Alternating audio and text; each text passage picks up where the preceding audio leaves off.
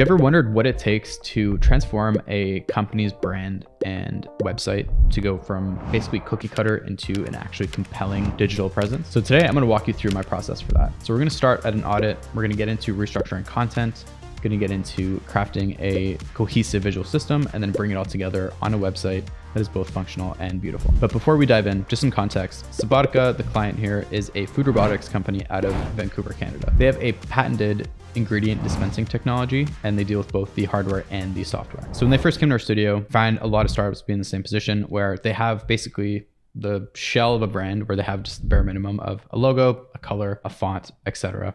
And then they have a huge knowledge of their business internally, and they do their best to communicate that. And their website is based off a WordPress template, and they do their best to communicate all of their knowledge. And they came to us to basically help bring all this stuff to life and package it all together. So through Mod, my studio, we essentially became their design and marketing partner and tackled the brand evolution, their website redesign, the product redesign, all their marketing stuff, etc. So we touched a lot of different areas of their business, but when we talk about specifically their website, it's important to know that it's not just an isolated process where like we went away and did their site while we're doing this other stuff. Everything's very much a holistic process to make sure that we're communicating the best we can.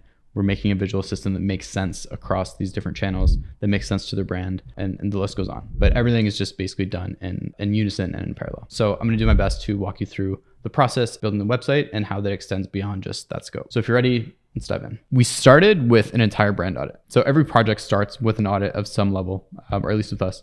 And of course that could look at so many different ways depending on the brand, what they want, how big their product is, what they need from us, etc. With Subotica specifically, their primary goal is to get another round of funding, and their secondary goal is to get new restaurants as potential customers. So since we were touching every aspect of the business, as I said, we were brought in to become the design marketing arm, we wanted to see everything from a bird's eye view. So we broke down their business into 3 areas that we could kind of audit and just get just well versed in. So the first one is brand. We want to get really close to all the decision making that they had done so far as brand decisions. We got an understanding of what they liked about their current brand, what they didn't like, other brands they admire, basically what's working for them, what's not working for them, but also basically establishing the ground rules of like, here's what is untouchable, here's what we'll need kind of convincing, and here's what we definitely want to touch or change. So this is important to us so we can, 1, get on the same page, but then 2, so we can actually easily rationalize all the suggestions that we made for brand. And not just, hey, this looks better, trust us. Then we got into product. As I said, we did a product redesign. So obviously we needed to fully understand the scope of everything, constraints, understand how everything works so we could build the best product possible. But in the context of building a website, this actually really helped us because we could actually communicate well. And that is a big problem that a lot of startups have, is not being able to communicate their benefits, their features, and put this in a way that is easy to consume for their 2 different audiences. For their funders to know that they trust that their product works and can bring the value, and 2, for their restaurant owners. Lastly, we did this for marketing. So that's the 3rd bucket. We wanted to understand how they currently communicate their business to their 2 audiences, how that differs, but also they have so many different touch points. They have their website, they have their marketing materials, they have their pitch decks, they have their video walkthroughs, they have brochures, one-pagers, whatever it may be.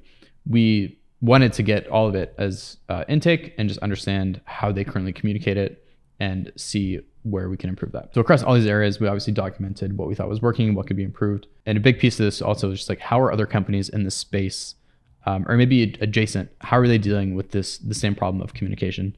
How are they talking about what they do and how they approach the problem, how do they approach the solution? So that was just getting familiar with the brand, and that's super important, especially when you're touching a lot of different aspects of it, but for communication was really the biggest thing here. So with all that information, we got into website restructuring, content planning, copywriting, basically what does a site look like without designing it visually? We absorbed all this information and we got dozens of conversations with the client.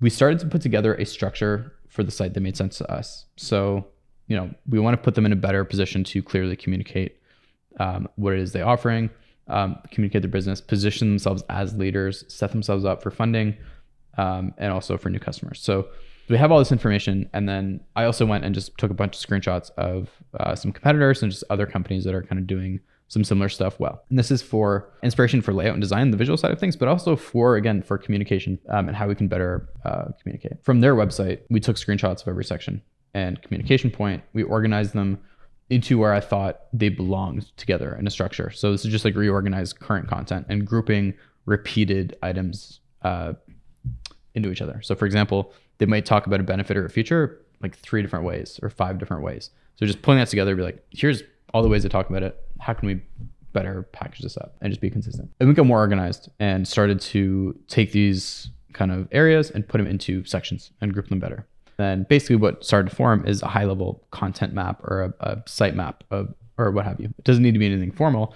We're just understanding how these things belong together. So looking at this is a overall structure of what this site could look like. From a structural standpoint, and here, this is actually still the first version of this. We had the homepage and the product page as 2 different pages. And that's how their current site, or the site at the time was. This is the biggest structure change, was we combined the homepage and the product page into one. The initial reason why this is like this is because a lot of startups want to separate the company from the product, because a lot of companies' ambitions are beyond their single product. But I think it's really important for, and this isn't a catch-all answer, but for a lot of startups, to start off just explaining, here's the product, and don't worry about getting people thinking that your company is just this one product. Again, there are use cases that maybe make sense, but to start, just like you're trying to get people's attention, you're trying to explain what you do. Don't worry about separating those 2 things. As you grow and you have more product offerings, as you are doing more things than just this one product, you can expand and rearrange the page structure, whatever. But to start, we decided to just have them together and have it on one page. So we have this structure, we have an idea of all the content from what they have already. So we started working with our copywriter to basically bring this site into Google Docs. And she's great because even the copy deck, she basically is creating a wireframe. She's using tables to like organize it. So if there's like 3 benefits, she can actually write to make them consistent lengths and like see how it flows, which is awesome. And it makes my life easier because basically this is a wireframe that's done for me. Obviously super low fidelity, but it's great. And of course, after we got this copy signed off on, we could dive into design. So we have our site structure, we have a good understanding. Getting into the branding and visual style, we were obviously in a great spot for the website structure, but the brand, of course, as you can see, needed some love too. So we tackled it in parallel with the visual design of the site. And just a note, like 99% of the time, when a company says they need a new website, what they really need is a brand overhaul and then a new website, because otherwise it could be like putting lipstick on a pig. So taking a look at the existing brand guidelines, we know that there's a lot to do. And after the conversations with the client, we had a good idea of what areas we can improve and where we can take it. So the initial requirements for the brand was basically to keep the logo, keep the 2 colors of that dark navy and the aqua as the primary, and then everything else they're kind of open to. But again, this is a brand evolution, not like a redesign. So a big piece to our approach to the visuals was to make sure that we came across as sophisticated tech leaders, but also super approachable. So for the font, for example, we wanted to find a sans serif that again really balances the polished tech vibe along with being friendly and welcoming, and work for both marketing materials and for product UI. So we explored a bunch of different options. We landed on Ionic, and I love this font. It really hits that perfect balance. However, they opted for a free font. So we went to our backup, which is Aspecta, which is a great font. For the color palette, we kept the original color duo of navy and aqua, but we tweaked the values a bit to play together more nicely and created 2 more versions of the aqua to have sufficient contrast on the dark and light backgrounds. Then we added some accent colors that were inspired by some fruits and vegetables, what they'd kind of often see in the machines, and some muted colors as well, just to add some diversity to the palette. This specifically was important for the product because we needed a handful of colors to deal with. But it translates well across marketing. We decided to use their blue instead of black just to keep things more cohesive, and then use reduce opacities for lighter shades. Same thing for the white. That way it just takes in the color behind it, whether it's on white or beige, it's not gonna conflict with it. And we created shades of beige to use.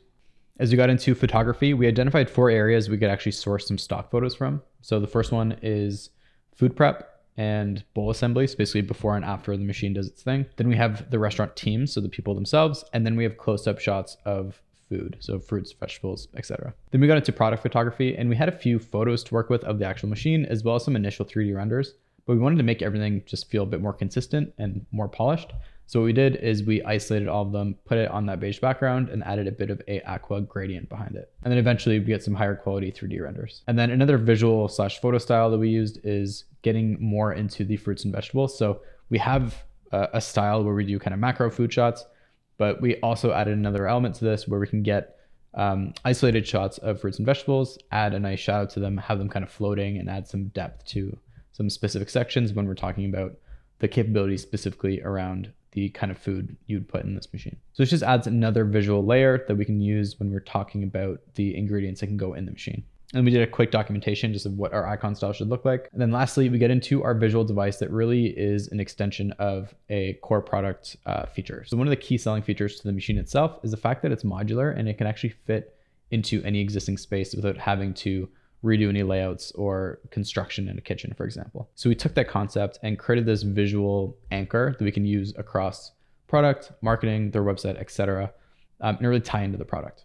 This is the key visual piece that kind of ties the whole site together. So to see how this could come to life, we put together a few examples of different applications. All right, so at this point, we've done a ton of work and we just got to put it all together to actually make this website. So we have a copy deck. We have basically a wireframe in that copy deck. We have an idea of all the content. We have great visual assets and directions. So it's just, again, a design exercise to bring this all to life. As I said before, this process was not entirely linear. So as we were doing the visual brand exercise, for example, we were still mocking up what the website could look like. So we iterated throughout that process. And then as we got to this point of the copy deck's done, we could actually create more higher fidelity designs and not just conceptual stuff. So for example, we started with a darker version, which we eventually steered away from. So after a bunch of iterations and client feedback, we got to a spot everybody was happy with. So we were able to jump into Framer and start building it. And what I love about Framer is that I can actually spend time on the kind of micro interactions, scroll states, hover states, etc. So there's a lot of those little details in the site, which is nice.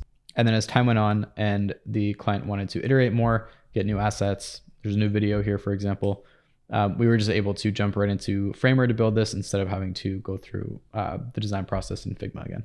All right, so that wraps up my walkthrough. Remember, every site is different. Every process is different. Do what's right for you, for your client, for the project at hand. And if you're interested in exploring more of my different processes or getting deeper into it and really elevating your website game, I just put out the web design masterclass with Flux Academy. The link is in the description below. I hope to see you guys soon.